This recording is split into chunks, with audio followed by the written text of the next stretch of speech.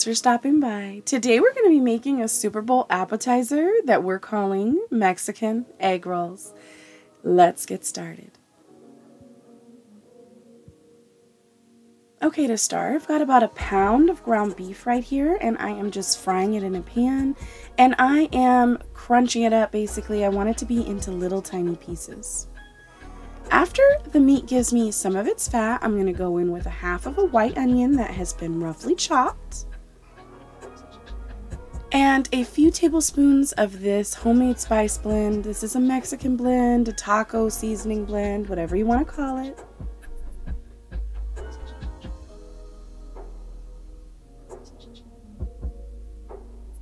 And now I'm just going to cook this through until it is completely browned and broken up into little bits.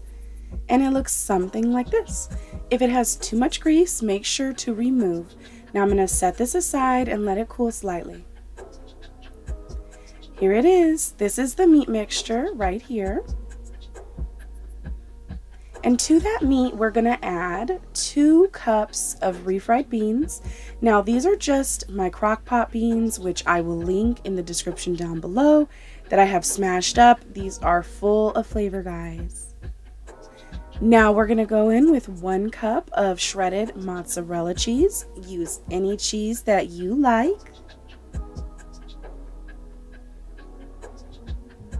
And now we're also going in with 1 cup of my red rice, my Mexican rice, that will also be linked down below, and a little bit more of the seasoning blend.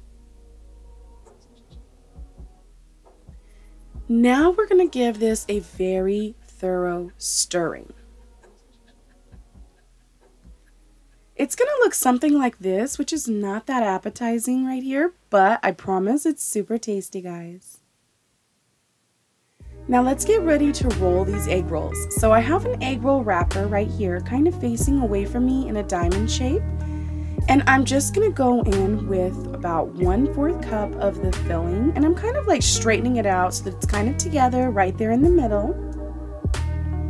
And now I like to take my egg roll wrapper from the bottom, and I like to fold it up, pull it back, and then I like to fold in the sides, which I know this looks very similar to my tortilla rolling that I like to do. That's because it is. And then once I have the sides rolled in, I'm just going to go in with a little bit of water right here on the top, and that's to make them stick. And I'm going to roll it up, and with just the smallest amount of water, these things will stick together and they will look like this.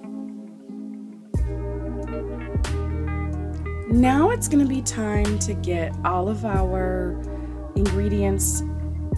We're going to roll these up, and we're going to get all of the things we need to fry these egg rolls up.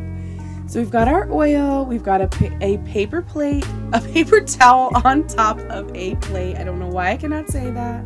We've got our tongs. So now we're testing the oil with a little piece of egg roll wrapper, and it's dancing around, so I know it's ready to go. And we're going to add in our egg rolls. We're going to put them in very slowly and going away from us. We do not want to accidentally drop one of these and splash some oil. Also, don't overcrowd your pan, guys, because you will lower the temperature of the oil too much and making your egg rolls greasy. So after about 1 to 2 minutes, I'm just going to go ahead and give these egg rolls a flip.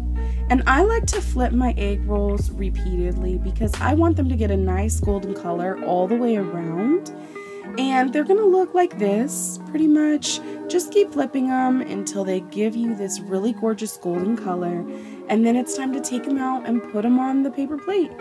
And that's it, guys. You can dip these in any sauce. They're super delicious, and they are Super Bowl approved. There they go.